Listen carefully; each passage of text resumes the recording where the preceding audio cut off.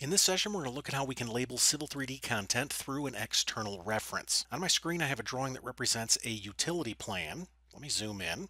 Right here, I have a pressure network, and this green geometry represents a sanitary pipe network. As you can see, these utilities are labeled. As I pan around, we can take a look at the labels. Labels look really good. None of them are encroaching on the other.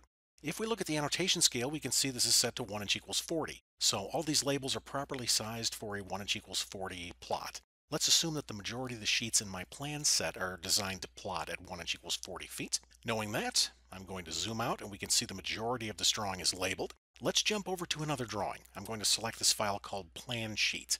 Let's assume for a second that I just started this drawing, and the very first thing I did was externally referenced the sample drawing that we just looked at. Since it's an external reference, all of the graphics came along. We can see the utilities, the contours, and the labels. Just for a second, we'll jump out to this utility plan layout. This layout contains a pair of viewports that are focused on the intersection areas. Now, here's the issue. These viewports are designed to plot at 1 inch equals 20 feet. If I pan this over, I can see that my labels have resized just like they're supposed to. Unfortunately, I don't like the position that much. You can see the label for my sanitary manhole 3 is kind of drifting away from the structure. I'd like to move this over. As I pan this around a little bit more, I may want to make a couple other changes. Maybe I'd like to change the location of this leader. Here's the problem. If I double click in this viewport and I select the leader, I can't change these labels here because they're living in a different drawing. Now I could go to that drawing if I wanted to, and I could move these around, and that might make the labels look good on this sheet, but I might be messing up their location on other sheets where this drawing is referenced. So here's what I'm going to do. I'm going to double click back on the sheet to jump out of the viewport, and then I'm going to jump over to model space. From here, I'll hide the labels coming from the XREF. I'll do that by going to the layers panel, and then I'll click the layer freeze button. Let me mention that I've set up my templates such that these labels are being placed on their own layer. I'm doing that using the Object Layers tab within the drawing settings. By doing that, I could select one of my pressure network labels, for instance. It'll freeze the layer, which hides all of the labels. Let's hide the pipe network pipe labels and structure labels. I'll press escape when finished. Now I'm just going to label this content in this local drawing. Civil 3D has no problem labeling objects through an external reference. All I have to do is come up and select the Annotate tab, and then I'll choose the Add Labels price tag. In the Add Labels dialog box, I will select the feature that I want to label. In this case, I'll choose Pressure Pipe Network. I'm going to label the entire pressure network in the plan view. I'll keep the default labels in this case, and I'll click Add. And then I will zoom in and select the pressure network. Civil 3D recognizes it through the external reference and adds the labels.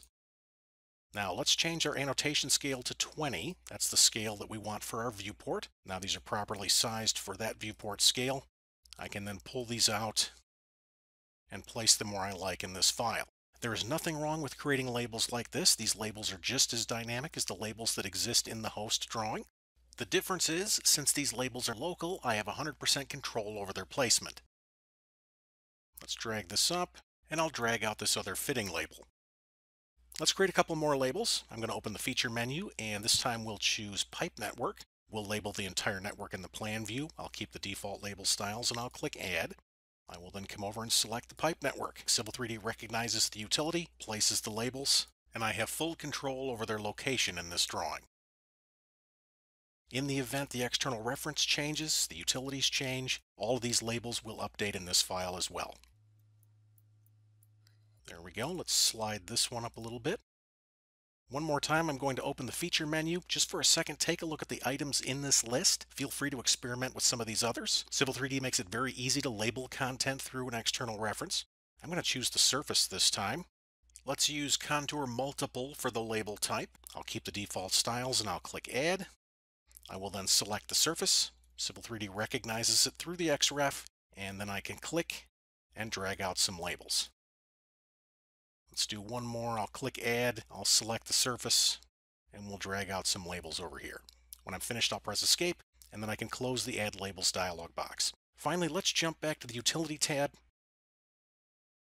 and we can take a look at the drawing through the viewport. So the next time you're creating Civil 3D labels, remember that you don't always have to place them in the host drawing. Civil 3D can also label through an external reference, giving you even more control over the positioning of your annotations.